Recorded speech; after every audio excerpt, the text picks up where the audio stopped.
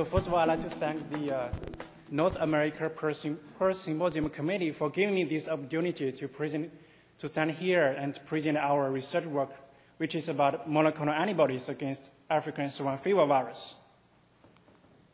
So the first documented ASF outbreak was in Kenya in 1921, and the disease was basically restricted to Africa until 1957. And when it was reported in Lisbon, Portugal, and some Western European countries, and actually some European countries already successfully eradicated the disease by 1990s through the slaughter policy. And then the ASF came across the Atlantic Ocean, came to the Caribbean islands in 1971, like some countries like Dominica and Cuba. The disease outbreak was reported in Georgia at the beginning of 2007, and then further spread to Armenia, Iran, Russia, and there is concerns that the disease may spread further geographically.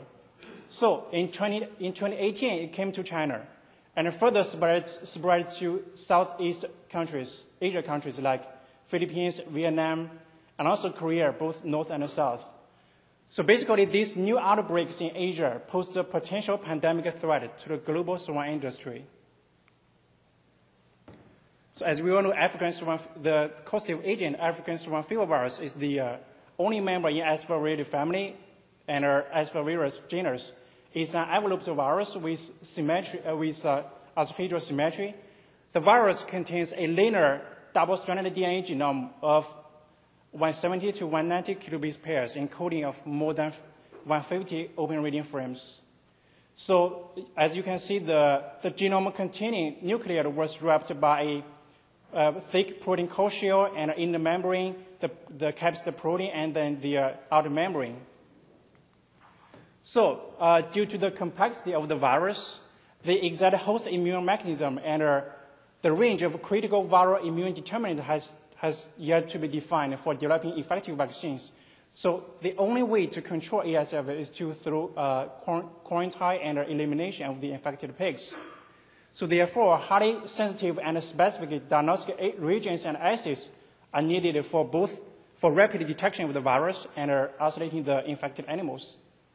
As we all know, monoclonal antibodies can serve as key reagents for detection of viral infection and study the viral protein structure function, development of antiviral intervention strategies. So with the support from National Pork Board, we are currently developing a panel of monoclonal antibodies against African swine fever virus. And you can see these proteins are selected based on their key functions in the viral replication and immunogenic nature. So they were reported or predicted to be on the surface of the variants, and also there was reported that these proteins are capable to induce antibody response in immunized pigs. So currently we have generated antibodies against 6 of these proteins like CD2V, P54, P10, P49, P22, and P30. And multiple clones of antibody were obtained for each protein. So we further characterized these antibodies in various assays in vitro, so like IFA, IP, and Western blot. As you can see, the IFA was done in the transfected mouse cells expressing ASV antigens, and antibodies can specifically recognize the DNA binding protein P10 here, which is mainly localized in the cell nucleus. And other antibodies can recognize its corresponding proteins in transfected cells. And for the antibodies against the P30, we selected clone 47-3, 62-35, 142-4 for characterization. Since we have the recombinant alpha virus expressing P30, so this alpha was done using the alpha virus infected cells. So further, we categorized using the Western blot and immunoprecipitation. As you can see, specific band for P10, P49, P22, P54, and CD2V can be detected. And also, these antibodies can detect its corresponding proteins in immunoprecipitated proteins. So again, for the antibody against the P30, same thing, like The Western blot and RP was performed using the IFR virus infected cells. And you can see these antibodies can specifically recognize the P30 protein. So we further tested these antibodies in a virus in BSL-3 lab. So basically, the virus cells were infected with the BA71V strain virus, and then fixed stain for these antibodies for RFA analysis. You can see the ASFV infected cells are strongly labeled, indicating that these antibodies can recognize BA71V strain infected cells. So again, same thing for the antibodies against the P30. The RFA was done using the on PAM cells infected by Georgia 07 strain, and also on virus cells infected by the BE71 strain. So you can see these three antibodies can recognize specifically the ASFV infected cells. And this indicates that these can detect both strains. So we further tested the P30 antibody in the paraffin embedded tissues from pigs infected with the Georgia 07 virus. And antibody number 4733 were used for staining the tissue. You can see the tissue like lung, spleen, tonsil, lymph node are staining positive for ASFV antigens, and the milk infected are negative. So we further did the epitope mapping for P30 antibody. Basically, the P30 fragment were expressing in the E. coli, and you can see these three clones can recognize the full-length P30, and for clone 4733, it recognized an epitope located between 61 to 100 amino acid. And we further confirmed the data using EGLP fused P30, and that first narrows down the epitope to 63 to 61 to 93 amino acid. Interestingly, this epitope were also recognized by a serum antibody from infected pigs. So basically, this study was performed by Dr. Rowland's research group, and they used a vaccination strategy incorporating priming with the recombinant IFR virus expressing P30, then boosted with the attenuated live virus. And the serum were used for epitope mapping. And you can see that 9 of the 10 pigs from the booster group, the prime booster group, recognized the epitope between 61 to 110 region, and compared to 1 of 10, 3 of 6 pigs in the other two groups. So basically, the major effect of the prime boost was to enhance recognition of this region, 61 to 110.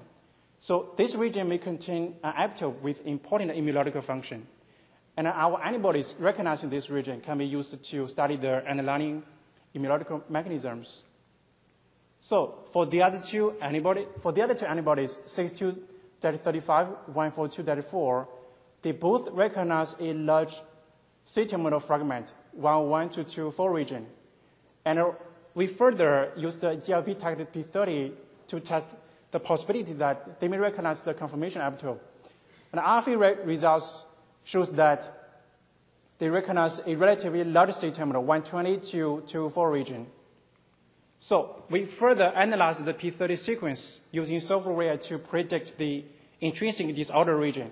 As you can see, the amino acid 91 to 143 region is predicted to be disorder and flexible with the secondary structure. This region were enriched with the glutamic residues, serines, and other polar or charged residues with characteristic of the loops and disorder region. And also, this region contains only 3 aliphatic residues, indicating that it may be labile and highly surface exposed. So, a property potentially related to the intrinsic disorder is the highly immunogenic region, is the highly immunogenic nature of the C-terminal P30. So, the epitope mapping using pig serum reveals that the C-terminal of the P30 is highly immunodominant. And our antibodies recognizing this region can be utilized to study the role of disorder region involved in the immunological function of P30. So next, to determine whether those epitope regions are conserved among other genotypes or not, we analyzed a total of 19 genotypes.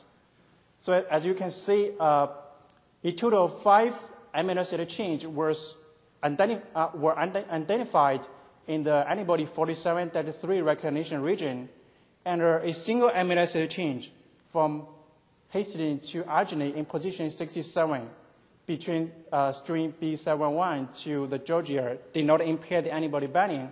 So it's likely that the same thing, like other strains that have the arginine mutation in the position 61, can also be recognized by the antibody. So on the other hand, for the other two clones, they recognize the large C-terminal region, and this region, the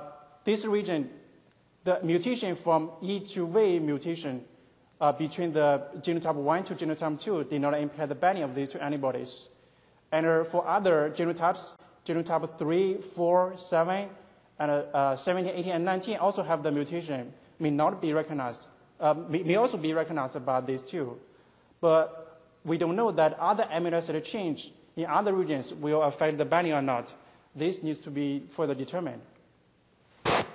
So with that, in summary, monoclonal antibodies against ASV P10, P22, P30, CD2V, P49, and P54 have been generated in this study. And the antibodies against P30 detected viral antigens in virus-infected cells and tissues. The epitope mapping results reveals unique properties of P30, and our produced antibody can be used as valuable tools for ASV detection and surveillance. And also, they are important regions for basic mechanism studies toward developing vaccines and antiviral agents against the viral infection. So with that, I'd like to thank my media professor, Dr. Yingfeng, for her instruction, and thank everybody in Dr. Fang's lab. We moved from K-State to University of Illinois, and this work was partially done in K-State. Thank Dr. Barbara Rowland Research Group in Kansas City University. I thank our funding agency, National Public Board, and also thank the PRRS Symposium for providing the travel fellowships. Thank you for your attention.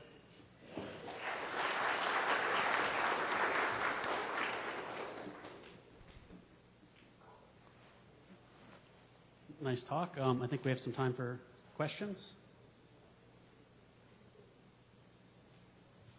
Did you look at the neutralizing properties of these antibodies? Functionally, what do they do? We have not looked at these neutralizing functions of this antibody, but we will look at that in the future. That's our next step. Yeah, for sure. Have you looked to see if it works in flow cytometry? The antibodies in flow cytometry? Right. Not yet, but we will do that. Yeah.